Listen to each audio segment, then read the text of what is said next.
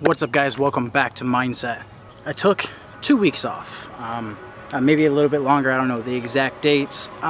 When you struggle with depression and anxiety, you tend to have times, even with the good mindset, that you're going to have setbacks. You're going to have things that put you down for a little bit and put you out of the count. You know, you're going to have times that you're upset, times that you're anxious, times that you're worried and afraid of the future, and things that are just overwhelming when you struggle with anxiety and depression. But I've been doing a lot more things in silence and working on clearing my mind. We're going to talk about a couple small things today, but the main point of today is the focus on clarity. We're going to talk about 4 different things about focusing on clarity in your vision. The first thing is to remember your roots. If you've been following me through my entire vlog journey, about this time last year, I did a very small mini series called Remember Your Roots.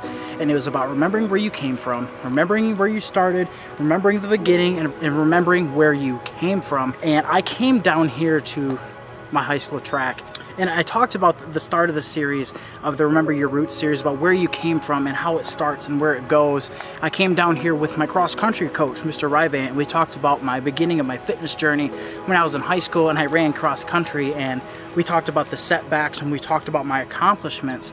And so that's what we're doing here today. We're coming back to my roots, and we're coming to set the tone and the scene for you guys to understand how to focus on your vision.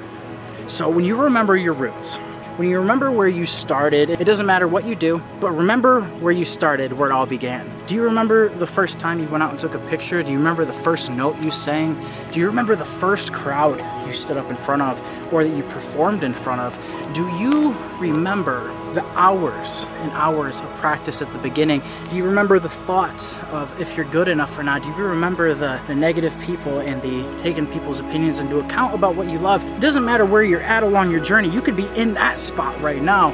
This is going to be for you as well. Not everybody is good and naturally talented when they start, but if you're passionate about something, the hard work and the dedication and the time that goes into it is nothing, because what you love is worth it so much more than how that time is going to affect you and all the negative things.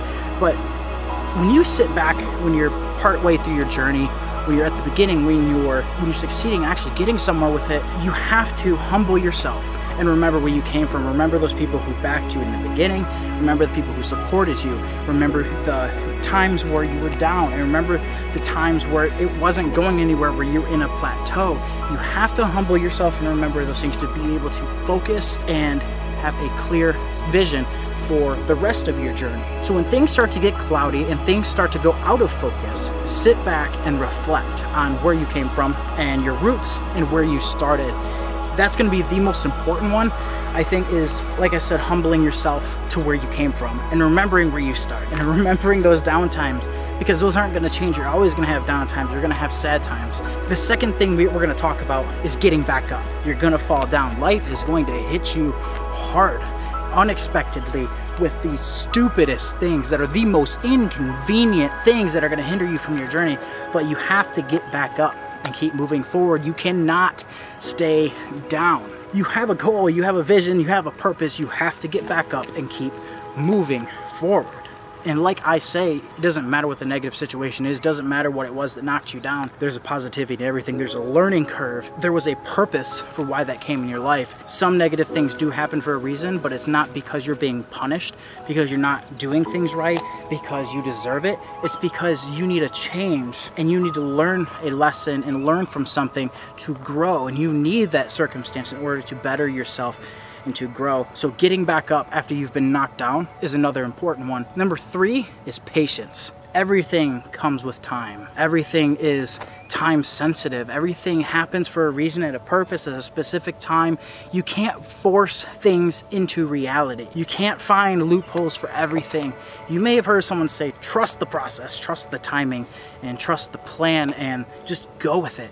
Learn, grow, move forward, experience new things, take the downfalls for learning tools, and motivate yourself and just keep moving forward. Time is a construct, plain and simple. It's something that just goes and it builds and it grows and it goes on. Can't stop it, you can't move it forward, you can't move it back.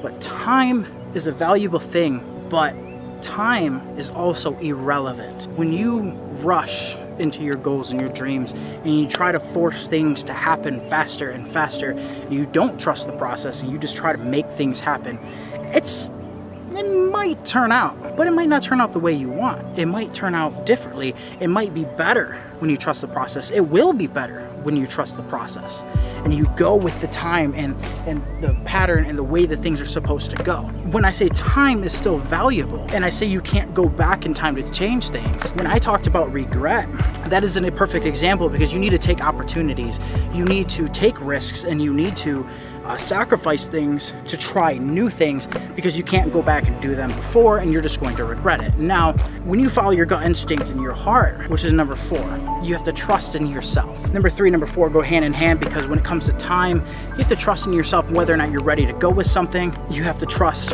whether or not you are capable of doing it. And when you talk about trusting in yourself, there's 2 different parts of you. There's your mind, right? And then there's your heart. People say follow your gut instinct, follow your heart. That's the part you're supposed to listen to, because your mind is a logical thinker. Your mind does the logistics and controls your heart, yes. But the important thing is that fear, anxiety, depression, self-doubt, second thoughts, and anything negative comes from here. That's what your mind creates. Your heart does not create fear. Your heart does not create negative circumstances. Your heart doesn't make you have anxiety or depression. Your mind controls that, and your mind feels that. So when you think with your mind, that just means you need to think with the process and be logical and be thoughtful and purposeful with your intentions. But when you feel and you think with your heart and you know what's right for your life, your heart's gonna pull at you for that. I mean, we're all human, we all make mistakes, but 99.9% of the time, if you follow your heart, it's not gonna steer you wrong. Whatever's going with your gut instinct is normally the right thing. But when you have to sit back and you have to decipher whether or not it's your mind or it's your heart that has the thoughts, you have to think with that clarity and that focus and be able to differentiate your mind and your heart's thoughts. Because if you can't do that, they're gonna clash together and you're not gonna go anywhere, because you don't know what to believe, you don't know what to do, you're gonna make wrong decisions, you're gonna act out of impulse, you're gonna overreact to things, and you're going to just hinder yourself and be more afraid. Now, when you take chances and risks by things that you know are right, that you know are morally right, or that are gonna be good for your life, 9 times out of 10, it's never gonna steer you wrong. You're never going to go down a wrong path because you followed your heart. Your dreams come from your heart. Love comes from your heart. Your drive, your motivation, your passions, your joy, everything comes from your heart. When you say my heart is overflowing with joy, you don't say that your mind is. You don't say my mind is so happy. You say my heart is happy. When you say my heart is joyous, it's because all of those good things come from your heart. That's why we portray love and happiness with the heart, is because that is where it comes from. So guys, when you're going through a downtime, when you're going through a plateau, when you're going through some negative circumstances, when your mind's cloudy and darkened with thoughts and you're trying to get back or even get to a positive mindset, just remember those 4 things. Is 1, to remember your roots, remember where you came from. Number 2, get back up. Get back up, stand up and fight for what your heart believes in. Number 3, give yourself time. Trust the process. Believe in yourself and just keep moving forward, because time isn't going to stop for you. Time's not going to go back for you. Time's not going to go forward for you and rush it. Time's just going to go at its own pace, and there's nothing you can control about it. So trust the process. Enjoy what you do now while you're doing it, and don't rush things. And the last one is to trust in yourself. Listen to your heart, follow your heart, go for your goals and dreams, chase your happiness, find it and indulge in it. Being happy is nothing to be ashamed of.